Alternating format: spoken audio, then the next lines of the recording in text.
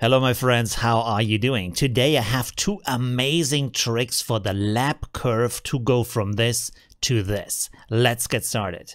My name is Olivio, I'm a professional designer and I want to thank all of my patrons who support me and make these videos possible. If you don't recognize me, I went to my barber and I asked, what is it to color my beard? And it says like 15 bucks, so I thought, okay, why not try that? But now, when you look at the camera, it looks like I pulled my shirt up to my nose. By the way, also I have made this amazing video here where I show you a comparison between the classic tourist shot and how I would shoot the location with a lot of tips and tricks and secret sauce in there. Check that out. Also, don't forget to join my live stream on Sunday. Of course, the first thing we need here is a curve adjustment. So let's go down to our adjustment layer, select the curve, and here we have it. So of course, we need to switch this over from RGB to the lap mode. And here in the pop-down menu, we do have different choices. We have master, lightness, A opponent, B opponent, and alpha. And this is where we find our trick for today. So first of all, what we want to touch is the A opponent and the B opponent. And here is an interesting trick. You see, we have here one of the points that is very dark in the lower left, and then we have a point in the bright areas, which is up here in the top right corner. So select the lower left one, go down here to X and enter a value, for example, 0.2.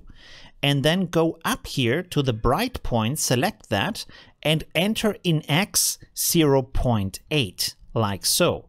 Now we do the same thing for the B opponent. Select the lower one, enter 0.2, and then select the upper one and enter 0.8.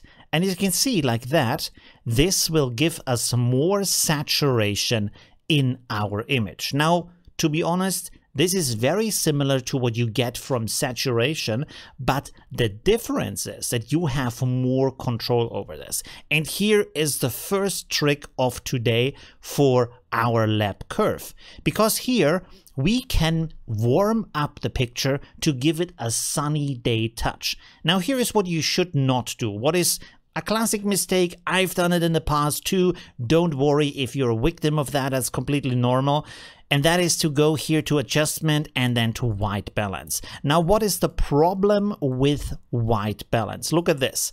When I push this up warmer, the problem is that everything becomes warmer in the image, and that makes it look not too good because shadows are cooler and only the light parts are warmer, but not the complete light parts because they are again cooler or white. So don't do that. Let's delete this, go back into our lap adjustment, and what we want to go is to the B opponent, and here you want to pull up this upper side here, pull it up, and you can see the image is getting warmer.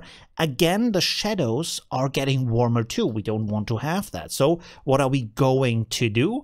We grab this lower part here and either bring it back to its original point or drag it even lower to make the shadows cooler. Usually it looks good to keep that here in that original state and then decide where this warm starting point should be. That depends on your image, where you want to have warmer areas or not. And of course, don't overdo it. So wiggle this a little bit around. You can see when I go a little bit higher here and then maybe start my cooler areas a little bit earlier, like so. You can see that we get a nice warmth in our image that is only on the parts that actually look warm to us when we look at it, not the shadows, right? Okay, here's another classic mistake. You know I'm not a fan of the vignette in Affinity Photo, but still, let's have a look at it. So open up on the live filter your vignette down here, and here is the problem. We have exposure as our setting. Look at the cloud up here, what is happening.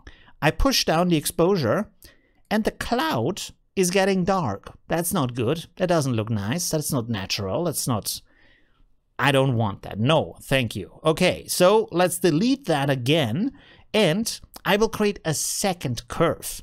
So adjustment, curve. Let's pull this up here. So it's not affecting the curve. That's pretty important. Set it again to lab mode. And this time we are going into lightness. And we will pull this up and down, and you see it adjusts the image. Now I want to have a vignette. And how do I do that? So easy. We have a mask built into our adjustment layer, and we can use a gradient on that. So go over here to your gradient tool, click that, and you can drag out a gradient like so, and pull down this here just to show you what is happening. This is too extreme, of course, we don't want that, but it gives us a preview. So while you are still using your gradient tool, it's very important, while you're still using your gradient tool, go up here to your fill and click on that. And here you can see you have your gradient. As you know, with the mask, where the white area is, the effect is showing, where the black area is, the effect is not showing. So what do we want to do here? We want to set this as a type to elliptical, right? And I can see it's in the middle. We want to have it on the outside because it's a vignette. So we are clicking here on reverse gradient, very easy, boom. And now it's on the outside.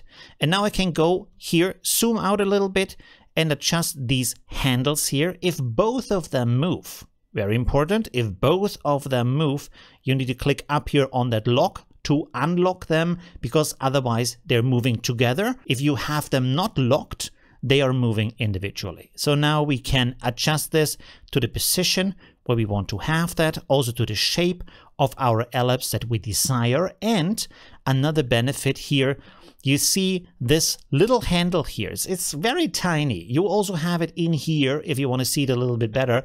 This will decide how strongly your ellipse is fading to the outside. You can see here with the blue that we have a little bit over here. So that's good. Let's keep it like that. Maybe move it up a little bit so we have a little bit darkness also down here. That's okay. Good. Now let's reset our curve. Go to our lightness mode, right? Lightness. And here you can see when I pull this down, look at the clouds up here. They are still bright. Even if I pull this down more, the clouds are still bright, and this is what we want to have. We want to have a nice darker area around it, a nice vignette, but the bright areas still need to be bright. I only want to have the feeling it is a little bit darker, but not the bright areas to be darker, because that is kind of unnatural. It doesn't look good.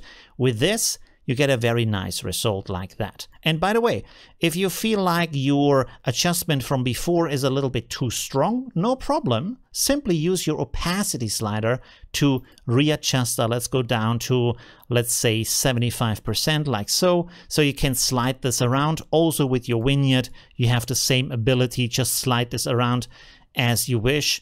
And just like that, you have adjusted a really nice image with the lab curves. Thank you very much for watching. See you in my next tutorial, and don't forget about my live stream tomorrow, Sunday. Also, please leave a like and a comment and a share and a subscription, because that really helps my channel. See you soon. Bye.